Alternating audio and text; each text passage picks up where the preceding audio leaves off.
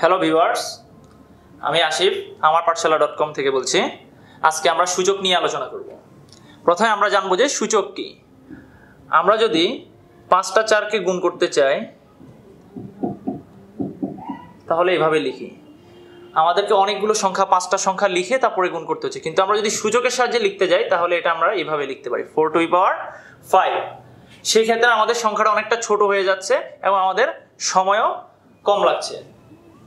এই ক্ষেত্রে আমরা এই যে 5টি এটিকে বলি হলো আমরা সূচক, এবং এখানে যে 4 আছে এই 4টাকে বলি হলো আমরা ভিত্তি বা বেস।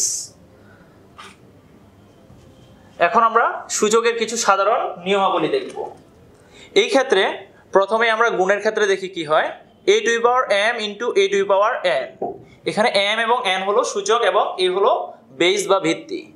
এই ক্ষেত্রে বেস বা ভিত্তি যেহেতু একই, সেহেতু আমরা একই বেস রাখবো এবং শুধু সূচকগুলো গুণ করে দেব, যোগ করে দেব, m plus n, a to the power m plus n। আবার ভাগের ক্ষেত্রে ঠিক তার বিপরীত, a to the power m divided by a to the power n। যেহেতু আমরা গুণের সময় যোগ করছি, ভাগের সময় ঠিক তার উল্টাটা হবে। ভাগের সময় আমাদের সূচকগুলো বিয়োগ হয়ে যাবে। তবে এই ক্ষেত্রে আমরা দুটি সূত্র পাবো। যখন কিনা m গ্রেটার দেন n হবে, সেই ক্ষেত্রে আমরা পাবো হলো a to the power m minus n। আবার যখন n গ্রেটার দেন m হবে, সেই ক্ষেত্রে আমরা পাবো হলো 1 divided by a to the power n minus m। কেন এটা হয় সেটা আমরা দেখি। আমি যদি লিখি a square divided by a to the পাওয়ার 4, এই ক্ষেত্রে আমরা কিভাবে করব, a into a to the power 4 means a into a into a।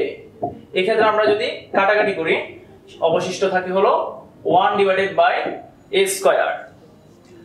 আমরা যদি সূত্রের সাহায্যে করি তাহলে কি হয়, 1 divided by a to the পাওয়ার আমরা n হিসেবে নিচ্ছি 4, m হিসেবে নিচ্ছি 2। সেই ক্ষেত্রেও আমাদের 1 ডিভাইডেড বাই a স্কয়ার আসছে। উভয় ক্ষেত্রে একই রেজাল্ট, বাট আমার এটা হলো একটা লেন্দি প্রসেস। সো আমরা এইভাবে করলে আমাদের জিনিসটা অনেক সহজ হয়ে যাচ্ছে। আবার আমরা যদি হোল পাওয়ারের ক্ষেত্রে চিন্তা করি, a b to the power m, সেই ক্ষেত্রে কি হয়, যেহেতু এটা হোল পাওয়ার, এটা a এবং b উভয় ক্ষেত্রে এফেক্ট করবে, সেই ক্ষেত্রে a to the power m into b to the power m হবে।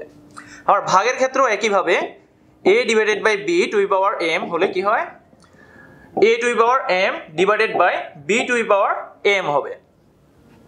এই ক্ষেত্রে একটা শর্ত আছে যে b টা নট ইকুয়াল টু 0 হবে। কেন নট ইকুয়াল টু 0 হবে? আমরা জানি যে কোনো সংখ্যাকে, যে কোনো সংখ্যাকে আমরা যদি 0 দিয়ে ভাগ দেই তাহলে সেই ক্ষেত্রে ইনফিনিটি হয়। সুতরাং যার জন্য আমাদের এই b এর মান কখনোই 0 হবে না, কারণ ইনফিনিটি দিয়ে আমরা অঙ্ক করতে পারবো না, অঙ্ক সলভ করতে পারবো না।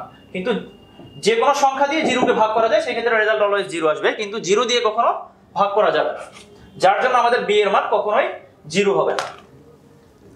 আবার আমাদের সূচকের নিয়ম অনুযায়ী a to the power 0 equal to 1, এই ক্ষেত্রে a এর মান কখনোই 0 হবে না। a এর মান অলওয়েজ অন্য যে কোনো সংখ্যা হতে পারবে, কিন্তু কখনো 0 হতে পারবে না। যেমন 4 টু দি পাওয়ার 0 হলে আমরা সেটা 1 লিখব, কিন্তু এই a এর মান কখনো 0 লিখতে পারবো না। আবার আমরা যদি লিখি a to the power minus n, অর্থাৎ সূচকটা যদি ঋণাত্মক হয়, সেই ক্ষেত্রে আমরা কি করব, সেই ক্ষেত্রে হয় 1 divided by a to the power n। কেন হয় সেটা একটু আমরা দেখি। আমরা আগের সূত্রতেই দেখেছি a to the power 0 equal to 1 হয়। সেই ক্ষেত্রে আমরা 1 এর পরিবর্তে আমরা a টু দি পাওয়ার 0 লিখতে পারি এবং নিচে a to the power n। এখন আমরা আমাদের এই সূত্র অনুযায়ী a to the power m divided by n, a to the power n, সেই ক্ষেত্রে হয় a to the power m minus n। সেই সূত্র অনুযায়ী আমাদের এখানে হবে হলো a to the power 0 minus n, 0 থেকে n বিয়োগ দিলে a to the power minus n। আমাদের এই সূত্র এবং এই সূত্র একই আসতেছে। সেই ক্ষেত্রে আমরা বলতে পারি যে এটা সমান এটা, a to the power minus n equal to 1 divided by a to the power n। আবার যদি আমার দুইটা সূচক থাকে, সেই ক্ষেত্রে কি হতে পারে দেখি আমরা, a to the power m to the power n। এই ক্ষেত্রে আমরা উভয় সূচককে গুণ করে দেব, a to the power m into n।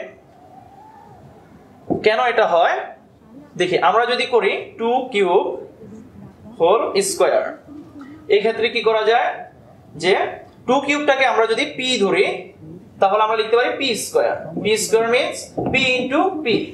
তার মানে আমরা লিখতে পারি p এর পরিবর্তে আমরা 2 কিউব লিখতে পারি, 2 cube into 2 cube.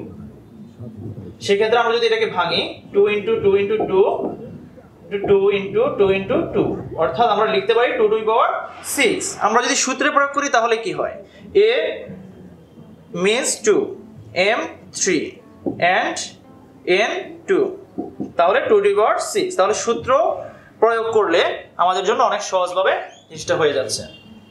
So that's all about exponents আর সূচক।